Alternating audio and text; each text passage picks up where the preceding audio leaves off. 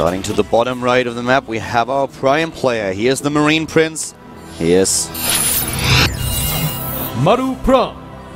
This guy might be your classmate in middle school or early high school. He's so young. His opponent to the top left, much more experienced in StarCraft 2. He is Liquid Hero. Hero obviously playing StarCraft 1 as well, but his career started very early on in StarCraft 2, and he's been getting better and better.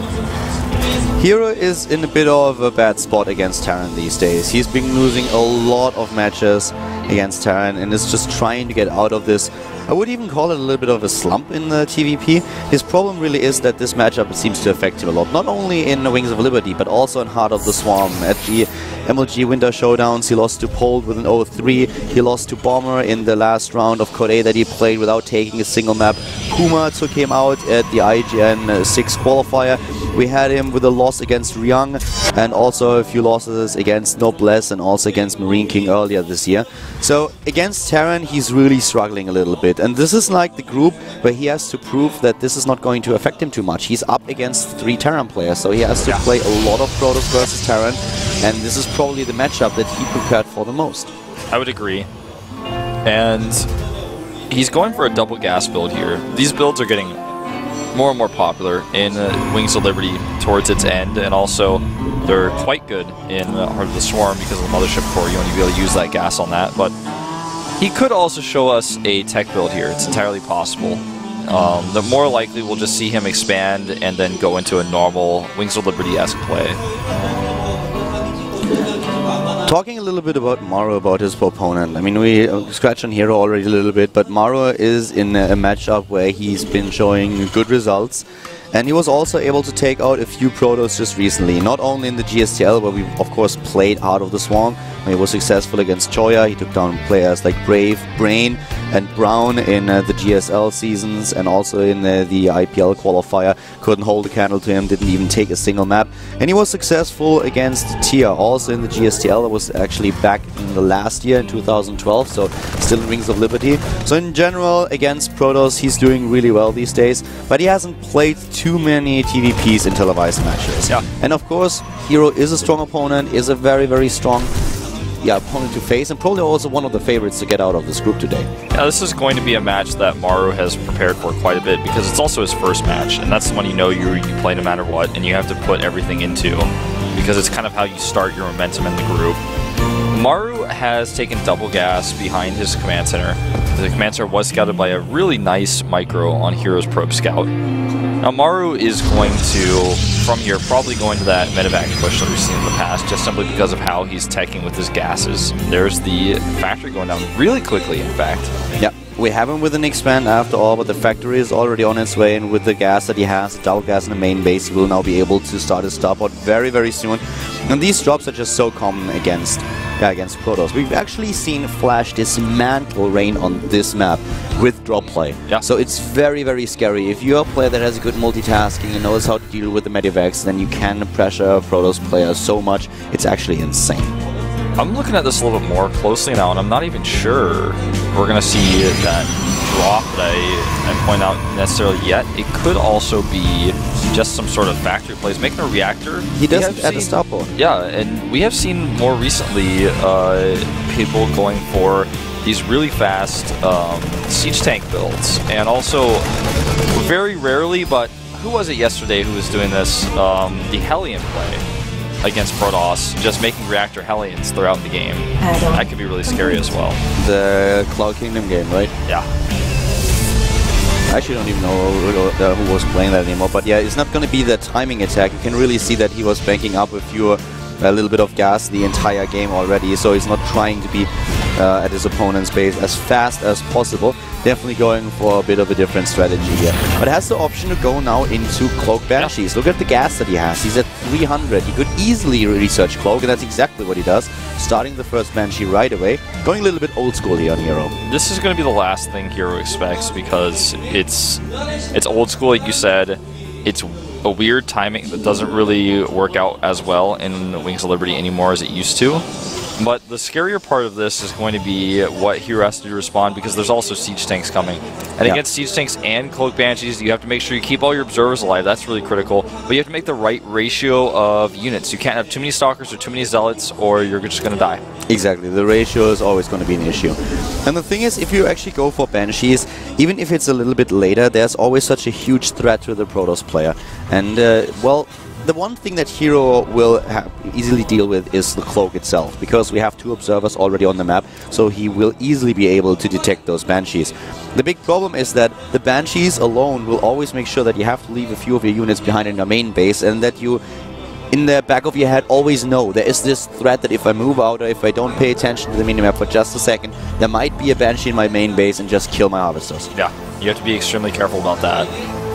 And the other thing that makes you do is make more observers potentially. Like, for example, this one gets taken out immediately. He only has 1 additional observer. He has a second one just popping out, but he keeps making observers. He has the robotic support bay done. He wants to, if he can, make a Colossus or 2, but that's robo time lost, making those additional observers. He is getting the armor upgraded now for his units. He's even getting cannons, which I really, really like. Yeah, it's something that we don't see that often. Getting the cannon here will help him with the detection and also make sure that later on he will be able to move out. The Banshee, of course, not being killed here.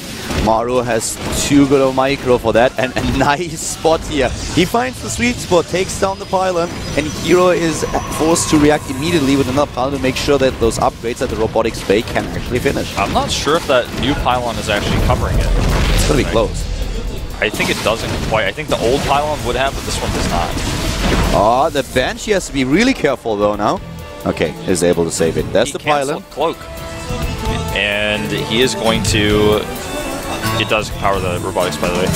He canceled Cloak, and he's going to go into reactor production at the starport now.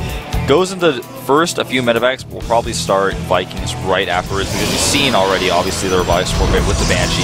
Yeah, he knows exactly what's coming right now, and having those information, this is the most important part. You have a few Protoss players that will just try to show 1 Colossus and then switch into the Templar Archive.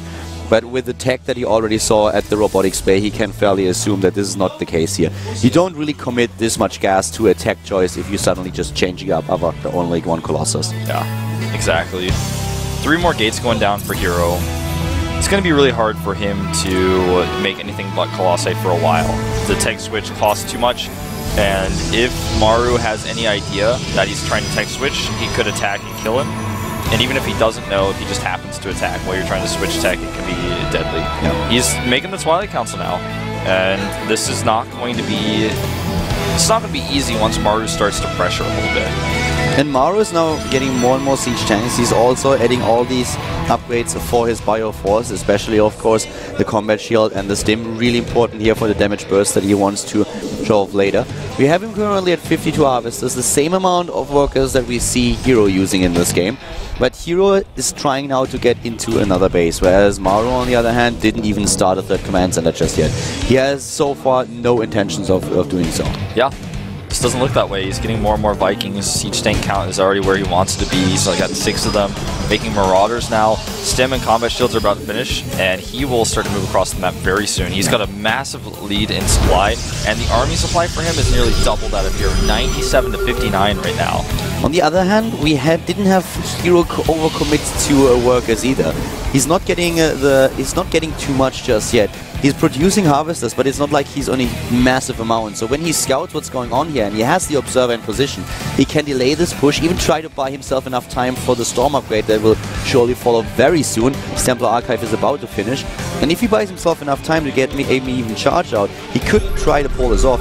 Problem is, that's going to take quite a long time, and I'm not quite sure if he can buy this much. Thing is, I feel like Hero's prepared for a siege tank Marine push, but that's not what he's dealing with anymore. He's dealing with a Marine Marauder force with medevacs with some siege tanks. And here comes the force fields, but the Bioforce back here is insanely strong. Yeah. Hero may have bitten off more than he could chew trying to take that 3rd base. Yes, he did cancel it, But Maru has a crushing force here. The Vikings leading the charge now. Tanks siege up. The Bioforce alone can almost fight Hero's army. Hero is being forced back. He needs perfect force fields in the next fight, and he's trying to pull them off. There are 2 High Templars, but they don't have Storm just yet. The Vikings in pursuit take down the first Colossus. The second one trying to get away here. But this is such a slaughter. Hero is losing everything. He just doesn't have Storm yet, and he needs it to hold the ramp. Yeah, he tried to tech and expand. It did not work. And Maru is punishing him hard for it. This is going to be the end. The Colossus doing the best it can back there. Finally will fall to the Viking. There's barely any probes left for Hero. We're going to have to see him type GG. Maru is in the middle of his opponent's expansion, and the natural, it is gone. Hero is on his last leg, his last base. He's trying to hold the ramp. Maru already sieging up. There's the Storm, but it's way too late to change the course of the game. Exactly. The Banshee alone could have killed all of those units. But he's got 2 Vikings and a bunch of Marauders. And if he targets down the Robo, Battle Moral's never going to help anybody. GG. GG, and Maru takes the game against Hero. Well done here. Also in a 1-0 now in this group. I think that if Hero had switched into Storm and then tried to take a third, he would have been a little bit more comfortable there. Or if he had taken the third and tried to keep making more Colossi, there were not that many Vikings out. There were just enough Vikings for that many Colossi, you know? Yeah.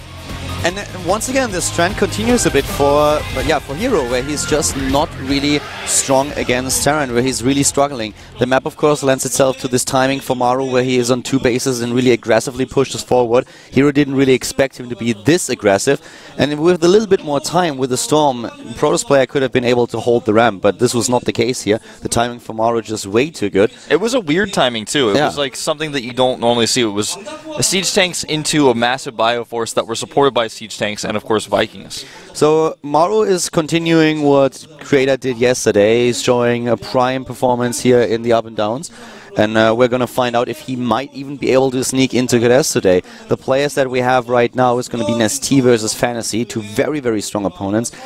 And I can't wait to see this game. I'm a little bit scared because every time I see Nestea play against a Terran player, he seems to be doing extremely well in the beginning, in the mid game, and suddenly in the late game, exactly, he falls apart. The game on Whirlwind against Alive comes to mind. We also had him against Byung, which was very, very different.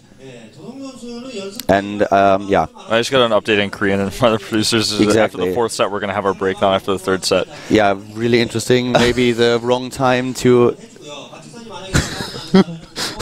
So we got it, guys. It's fine. Yeah, everything's good. So the map was Cloud Kingdom. I don't know. The map was Cloud Kingdom going into this one though, not Whirlwind. Exactly. So Nestea, we might see different Nestea on this map, and I think that trying to just kind of push aside what just happened. Nestea on this map though may end up in late game because Fantasy can play a late game style where he's aggressive all over the map and he splits his units up really well. So the 4th base here is one at the bottom right that is going to be constantly attacked by Fantasy, and I think part of the issue for Nestea is now going to be his creep spread. And does he go Mutas on this map?